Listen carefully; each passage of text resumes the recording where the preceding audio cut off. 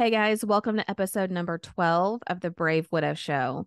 Now, today is a little bit different. In today's episode, I'm actually going to give you some trigger warnings. Now, normally I don't talk about trigger warnings because here we're talking about widowhood and death and things that are traumatic that people have experienced. But today we talk about several different topics that may be bothersome to some folks in our audience. So I want to make sure that you're fully aware of what those are: miscarriage, suicide, drugs, alcohol, firearms, trauma, and death. This is not the episode to watch with your kids or to play in the car while you're driving them around. All right. Now, that being said, Janine, at the incredibly young age of 26, navigated those issues with her husband, who passed at the age of 27. And she shares her advice, her insight, what she did when she got overwhelmed, and what she would tell other young widows or other young women who are going through some of those same things. I'm pleased to share her story with you, and I hope it resonates with others who have gone through similar types of situations to know you are not alone. There are other women that have gone through some of the most difficult, challenging, frustrating moments with their spouse who also suffer grief and the loss that comes with losing a loved one. So today I'm pleased to introduce Janine. Janine is now a 27-year-old widow with two children. She was born in Germany and is bilingual. She was raised in the US as a military brat, and she has her college degree in business and psychology. Let's get on with the show. All right, Janine, thank you so much for joining the Brave Widow Show today. Just reading your story, my heart broke. I know that you have so much that you can share with the audience, and I'm just really appreciative that you joined us. So thanks for coming on today. Thank you for having me. I do think it's very important to talk about it because there was a lot of things that I didn't know or never thought about. So the fact that you're doing this and invited me to come, it feels good because I definitely, when I first became a widow, I was definitely lost. I had no idea of who to turn to, who to talk to, especially being so young. I don't know anyone my age that is a widow, but before we get into that, I just wanted to kind of explain how everything happened, how I got here. So I'm 27 and I have two kids. My husband passed away in January. At the time I was 26. It was, I want to say, 6 days before my birthday. Um, so I met my husband at work in 2018. We met at work and we always worked next to each other. Great time. And then we moved in together. I want to say after 6 or 7 months, maybe longer, 8 months, we moved in and I found out I was pregnant 4 months after he had moved in with me. And halfway through the pregnancy, COVID happened. And so he couldn't come with me to my appointments anymore. So that was kind of a bummer. So then I gave birth to my son in May of 2020 and continued working. And I worked for a little bit and then ended up staying home because there was a huge waiting list here and there was no way I was going to be able to work and not have someone watch my son. So we decided that I would stay home. And so my husband started around that time getting on medication. He had depression and he also had some other issues that he was trying to work through. And my husband was working for Sherwin-Williams, so their insurance was very good and all the benefits. So I was like, this is a good time to go see a therapist, see if you can get some help. I do know that he struggled with mental illness for a long time since he was a child. There was a lot of childhood trauma, abuse, and stuff like that. So it was important for me as well that he would get help since we did have a son now and he wanted to be the best dad that he could. So it was important for him to be able to be healthy in his mind and be a good dad and be there for our son and be a good role model as well. And so he started going to therapy and it started getting a little wonky, I guess, especially with the pandemic. There was a long wait list to even see a therapist. So that was a little difficult. And then I ended up getting pregnant in August of 21. And I kind of started noticing that his mental health kind of declined. He started drinking a little bit more. And I know it's because he really couldn't see a therapist. There was a long wait list for him to see somebody.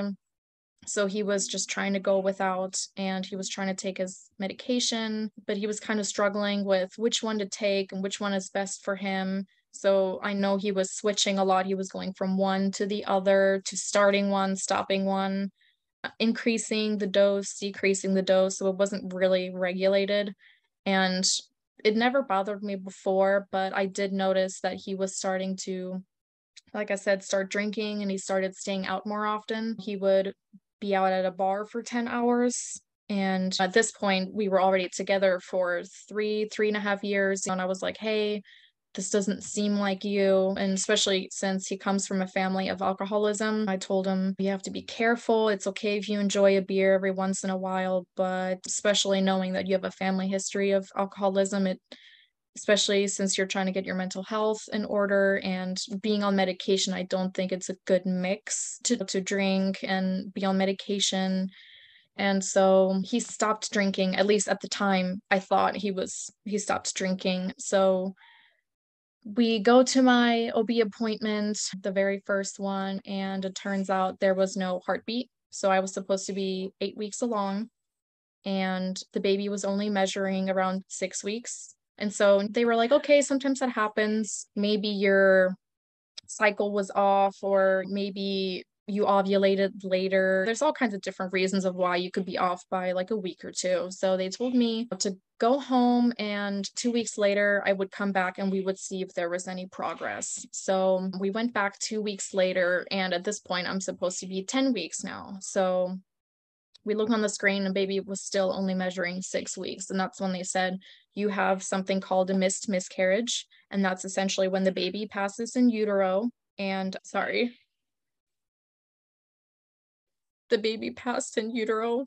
And so you generally have 3 options, which is you continue waiting to see if your body naturally gets rid of the baby, I guess. And at that point, like I said, I was supposed to be 10 weeks and baby was only measuring 6. So it had already been there for 4 weeks, but sometimes your body just doesn't realize it. I still had all the symptoms of pregnancy, and my pregnancy tests were still positive. I was like, okay, I'll give it another week, because at that point it'll be 5 weeks. My main concern was, can I get sick, or can I become septic or anything like that? And they told me that as long as the baby's inside the sac and as long as the sac isn't broken, nothing would leak and you wouldn't get sick or anything like that. So I was like, okay, I'll wait a week. We go back after a week and nothing had happened. So, they told me, okay, now you have 2 options, which is either you take medication and you would pretty much start cramping and all that stuff, and it should come out. And worst case scenario, that doesn't work, then you'll need something. It's either called a D&E or a D&C, which is a surgery that they remove it. And during that time, I noticed that my husband started drinking a lot more. And, I thought it was because we lost the baby. And so I was also very upset. So I understood where he was coming from. He stopped talking to me and he didn't want to talk about it. And it was difficult for sure. But like I said, I understood that he was drinking and whatnot. So I tried to give him his space. And so I was like, okay, this is what he's doing to deal with it. And maybe we can talk about it when he's ready. And so I take the medication and it also failed, unfortunately. So at this point, it's been 6 weeks and it was starting to be concerning for me. And so I just went to the doctor and I was like, hey, I think let's just go with the surgery, because I would feel uncomfortable waiting any longer and continue taking medication. And it felt really strange knowing that it was inside for so long. It's very heartbreaking. So I got the surgery in November of 21. And that's when I started noticing that my husband started drinking even more. And then he would be like, okay, I'm going to go to the bar and he went to the bar and he would drink, and then he would come home after he had just texted me an hour ago. He's still drinking. And I was like, oh my gosh, I thought maybe you would get an Uber or something. And I was like, were you drinking and driving? And he was like, oh yeah, but I'm sober. And I was like, oh, I don't know. How much did you have to drink? It felt risky to me that he was starting to now drink and drive. And he was telling me, no, it's fine. I waited, I was drinking, but I didn't have that much. It was just beer. But it was starting concerning. It was definitely concerning for me. So one day I sat down with him and I was like, hey, listen, I know we lost the baby and I know you're struggling with seeing a therapist and your whole medication and all that stuff. And I was like, let's just slow down. Let's just think about what do we need to do to get better. Right now, therapy seems like a priority at this point. And he was working overtime a lot. And I was telling him, like, maybe you should just work the 40 instead of volunteering for more work. I think you're mental health is really, really important right now. And especially since I knew that he had prior attempts to take his life, but that was when he was, before we ever met. I think he was like 19 or 20. I know he told me he took fentanyl patches and, kind of plastered them all over his body. And he thought he would kind of peacefully pass away in his sleep. But he woke up and he bodily, that's how that ended. And then I think he had another attempt. I don't even know. I don't remember. So during this time, you're having to deal with your own emotions about the Yeah. pregnancy and then Mm-hmm. just more and more frustration, I'm sure, with how you move forward. Was it difficult also juggling his drinking and your concern about his mental health? Do you feel like he was supportive of you during that time, or he was just trying to survive on his own? How did you juggle all that? I think it was mainly he was trying to survive on his own. I don't think that there was a lot of support, at least for me. I think he tried to say it happens sometime. And they say like 1 in 4, 1 in 3 or whatever will have a miscarriage or whatever. But I kind of needed more because I in that moment. So, but I also realized like I was very sad and upset, obviously, but I had no idea what was going through his mind. He didn't want to talk to me about his feelings and what was going on in his head. So it was very difficult. I would say it was very difficult to juggle all of that. And it was very hard. I had no idea where this was going to go. I didn't know if he was going to get worse or better. I was just trying to help him. That was my main concern because I did know that he had struggled with mental health in the past and knowing he had prior attempts, but I didn't think that he would do it again. It seemed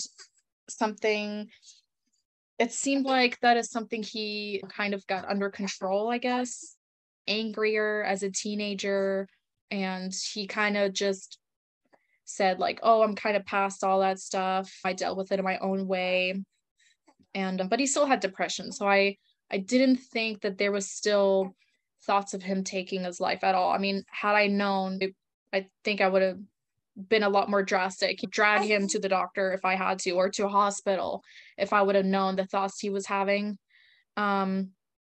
So he pretty much tells me that everything's fine and everything's good. He just kind of needed some time for himself, and that's why he was drinking a lot more, but guaranteed me that pretty much everything was okay.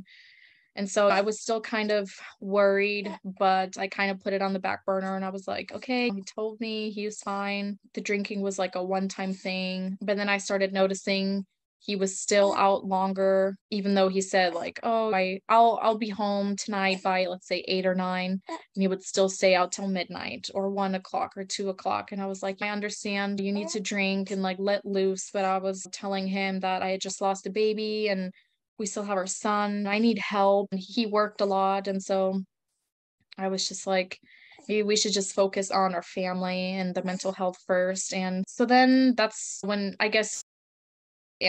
he told me he had started experimenting with drugs. So he took mushrooms, I think twice from what he told me. And he did coke, I think once or twice.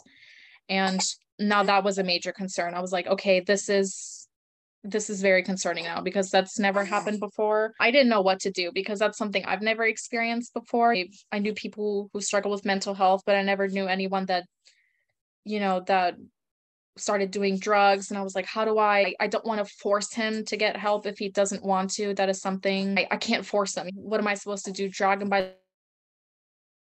He was a very stubborn person. And I think he was also raised by his stepdad, who was very much against mental health and didn't think it was serious. And it was the stereotypical, and it's really unfortunate he said this to my husband, that men don't cry and men don't show their emotions and you swallow all your problems. So it was very difficult for me to try and convince him to get help because that just wasn't ingrained in him when he was a child. So then we're in December of 21. So that's about a month before he passed. And that's when one day he came home from the bar and had his gun on him. And that was also very concerning. I was like, why do you have your gun? Blah, blah, blah. I know that he mainly did it he didn't hunt, but he liked target practicing and that stuff. He liked doing it. But for me, there was bells going off in my head. And I was like, this seems like a very bad idea. If you're drinking, you're doing coke and mushrooms, and now you have your gun on you.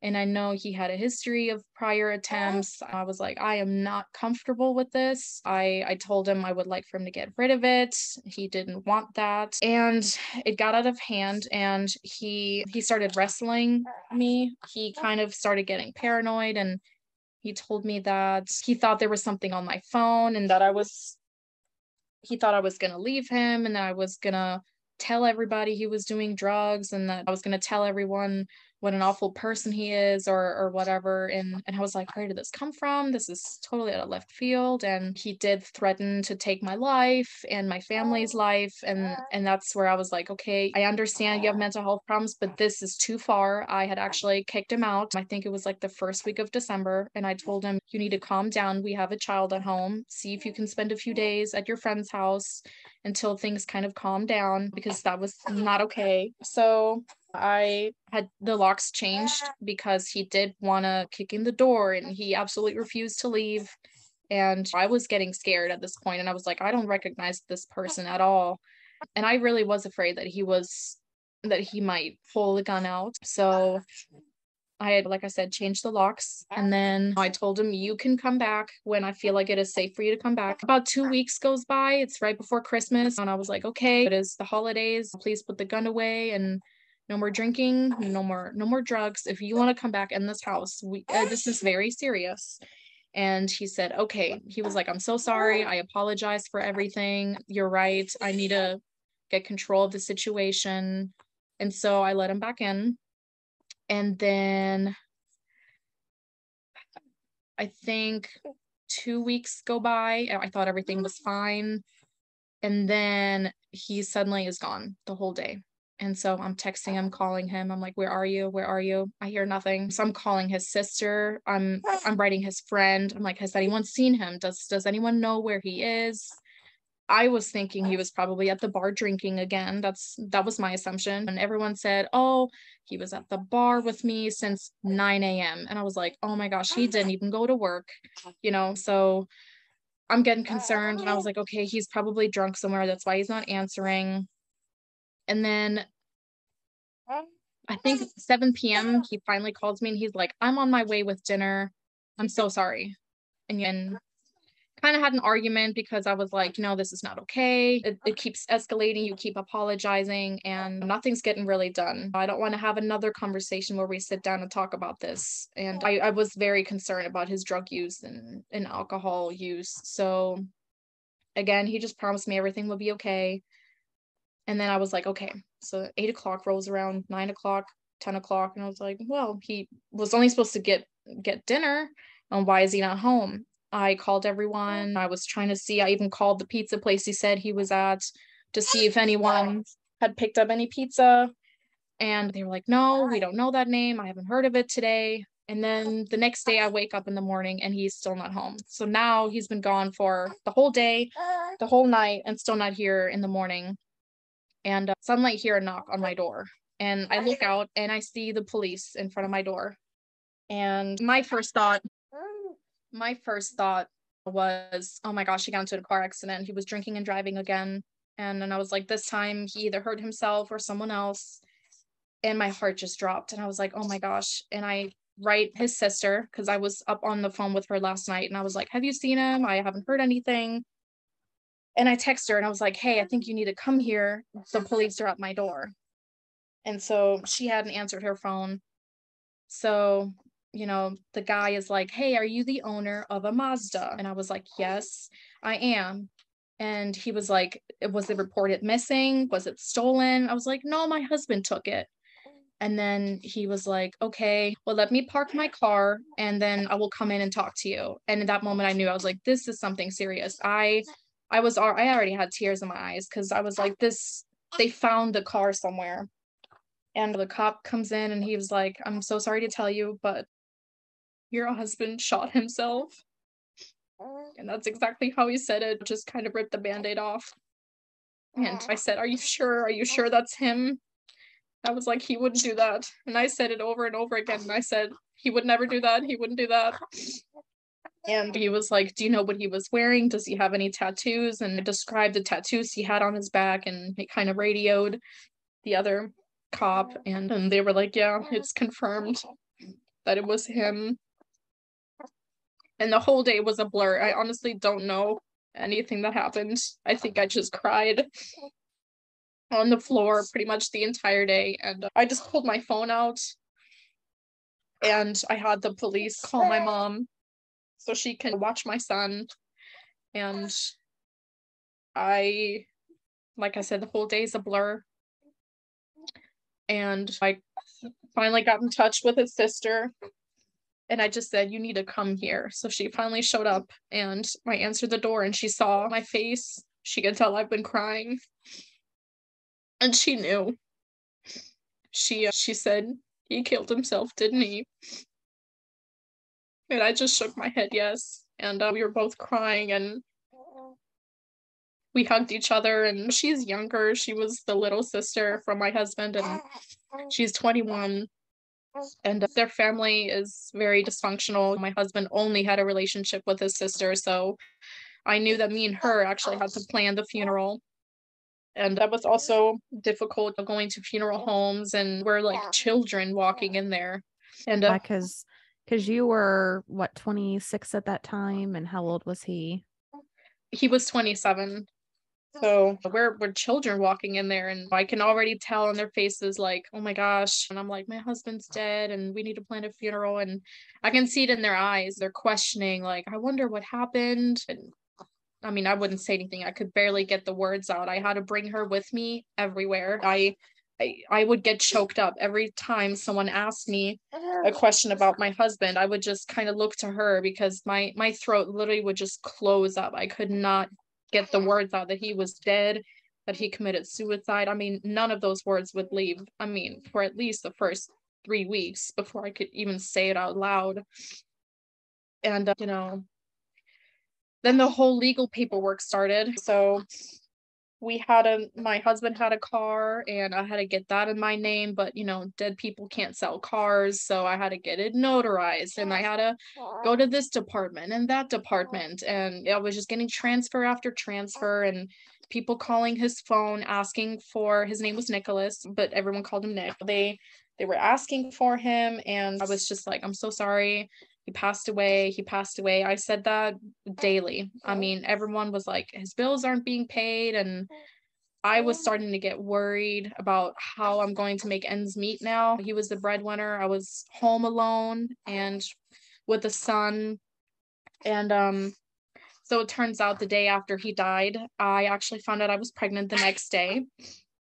And so I was terrified. I was like, what am I going to do? I have another child on the way and he's not here. And so I cried a lot about that as well, just because I knew that, I mean, I didn't even know I was pregnant when he passed away. And so I had a lot of feelings of guilt, thinking about if I would have taken a pregnancy test the day before, maybe he wouldn't have done it if he knew there was another baby on the way. Because I try to rationalize, maybe he wouldn't have done it if he knew there would be 2 kids instead of 1. I don't know if he thought, okay, well, I'm just leaving her and 1 child behind. She should be fine. I don't know what was going through his mind. So I was going to have 2 kids and be by myself. And we lived in a very, very small apartment. I knew I would have to leave, and the property managers increased my rent.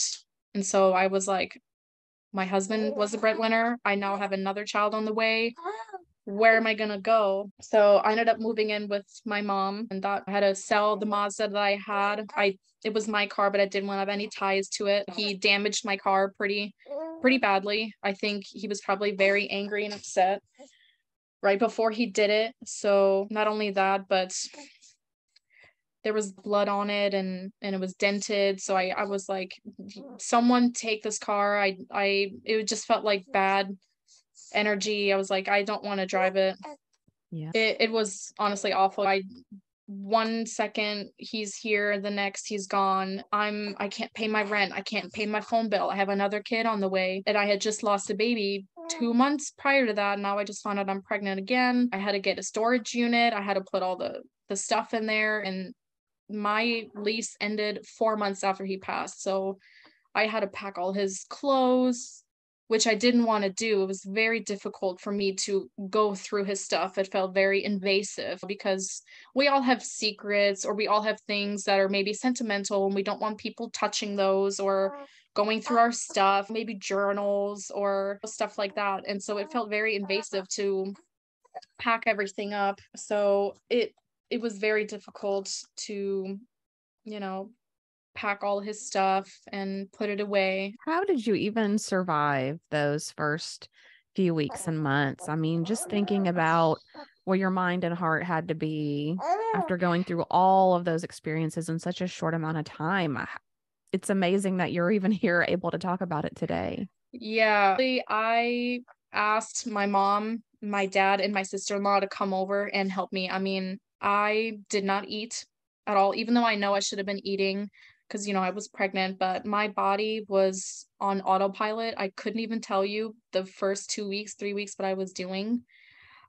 I had a lot of help. So my dad would come over, and he wouldn't even say anything. He would just knock on the door. I'd let him in, and I would just sit on the couch, probably crying, and he would just silently do my dishes. He would take my trash out for me. My mom would come over, and she's like, let's take a shower, because I probably didn't shower for many days or brushed my teeth. I had no personal hygiene the first few weeks. It probably sounds gross, but it's not a priority at the time. I kind of blink, and 2 days passed by, and I was like, oh my gosh, I swear I just blinked, and I hadn't showered in 2 days. And it was starting to get out of hand. I remember trying to find a community to kind of give me advice and help me with what's going on. And his company, Sherwin-Williams, actually sent me a little packet that said, we're so sorry for your loss. These are the things that some people might not think about that you should do. And it was a whole list, which was very helpful for me because my mind was all over the place. So I got a list, and it pretty much said, make sure you're closing his bank accounts, make sure that you cancel his Social Security, or you let someone know at Social Security, because I guess they have, I don't remember, someone called me and said that they would do it for me. I want to say it was the funeral home. They had like a little package that someone would like reach out to me and talk to Social Security for me to kind of say, hey, he passed away, and for 1 year for free, they would kind of monitor his social to make sure no one would steal his identity or take out loans or whatever. So they did that for me. It was just a long list. I don't remember everything that was on there, but I pretty much tried to check off everything, and that was really helpful. And if he didn't work for that company, I'm not sure if other companies do this, but it was very, very helpful for me. So I didn't have to worry about that, but it was still very overwhelming. I mean, when he first passed, I had a stack of papers. It was textbooks. I mean, it was huge, and things I needed to do. And we were young, so I never thought about a will. They were asking me, do you have probate? Do you have an estate? Do you have a will? And I was like, we're 26 and 27. I mean, I never even thought about that before. And I was like, no. I was stressed about what if any of his debts roll onto me? What am I gonna do? But I was very fortunate that since we didn't have anything, that banks, and I know that while he was going through the drinking and doing the drugs, he had actually applied for multiple credit cards that I didn't know about, and they arrived right after he passed, and he was maxing out his credit cards and everything, which I also didn't know about until the mail started coming through and I was opening them, which also again felt very invasive because I don't know. I mean, not that I mean it's his mail. I'm not like, oh, let me see how much you owe. If I was like, oh, how much you got on there, he's like, oh, I only have like $300. I'm almost pay it off. But then it turns out there was like 2,000 on there or 3,000 on there. I was so scared. I was like, I'm gonna have to sell everything I own to pay this, but I'm glad that the banks were just like, okay, just send us his death certificate and we'll just write it off. And yeah, when I got the death certificate, I was also very upset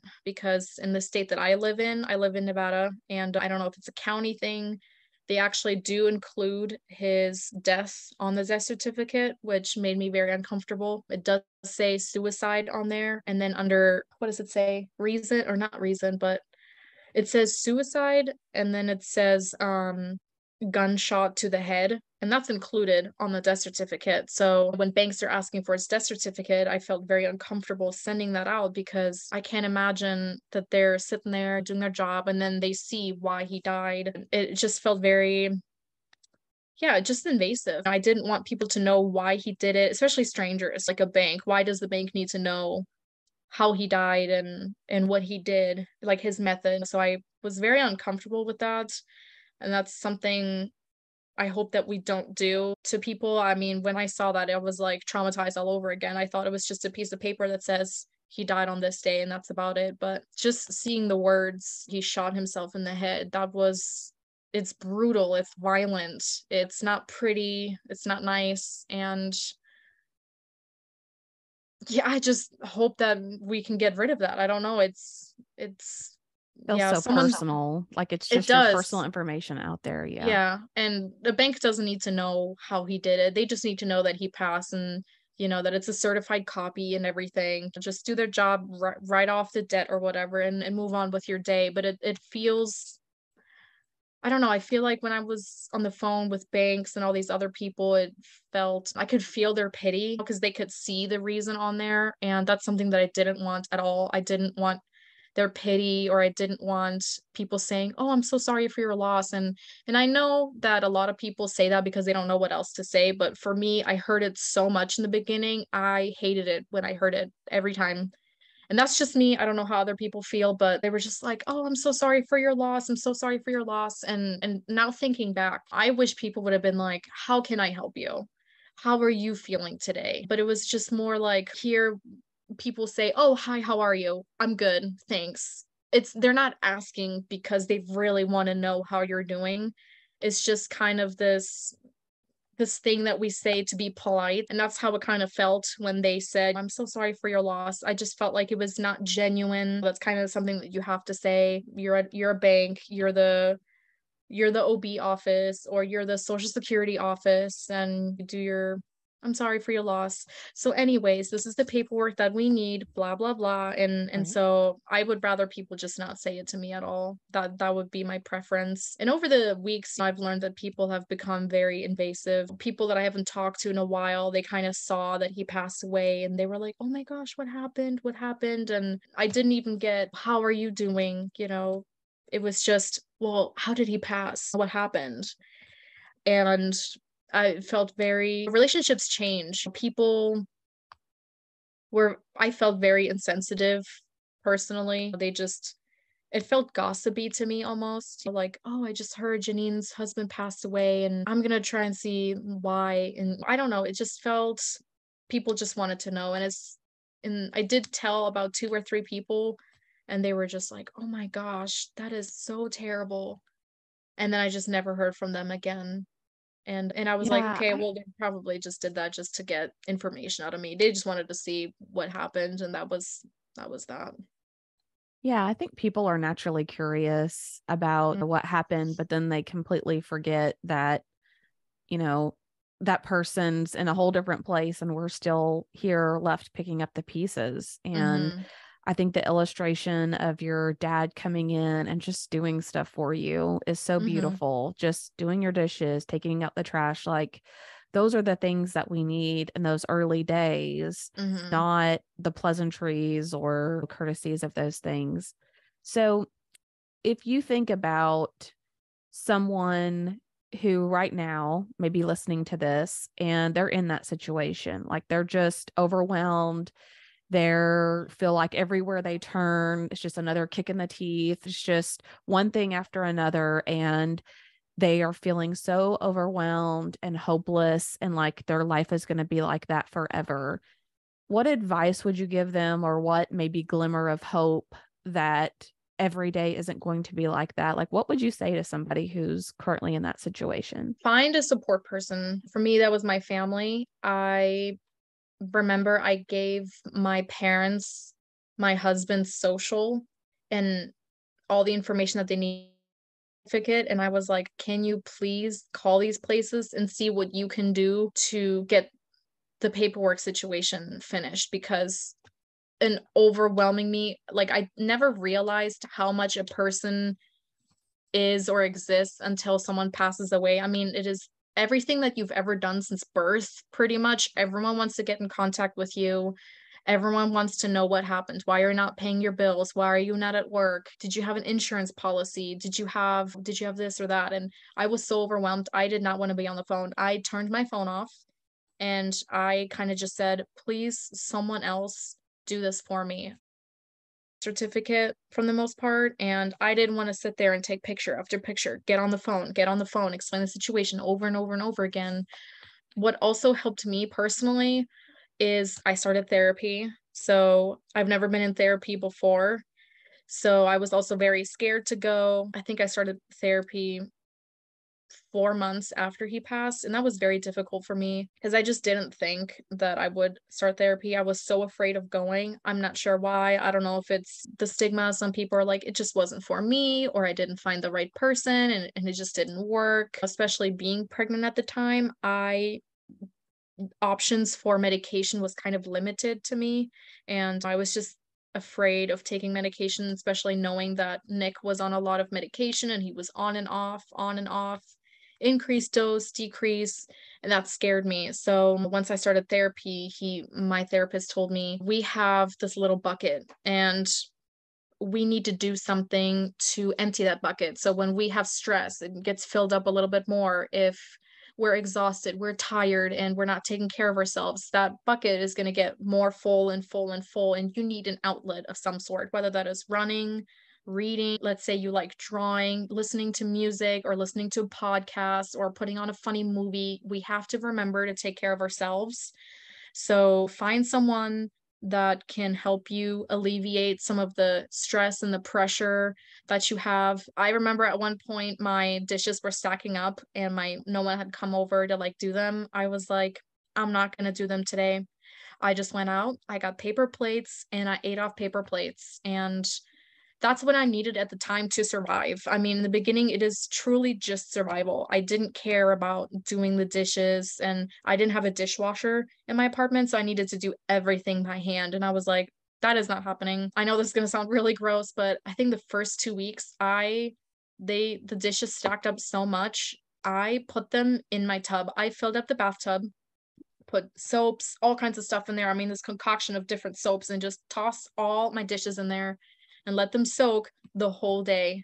And then when I was ready for a shower, I knew I was forced to take them out because Hmm. there was grime and dirt and I didn't want to shower with it. So it forced me to clean my dishes. And then it started getting overwhelmed again. So honestly, this sounds terrible, but I tossed a lot of my dishes when I was just tired of cleaning them. I know it's so wasteful, but again, that's something that I needed to survive at the time. So, That is the number one thing I tell people to buy somebody who's grieving: paper and plastic everything, so that it can just mhm, be tossed and you don't have to yep, worry about doing any of those dishes. That's horrible.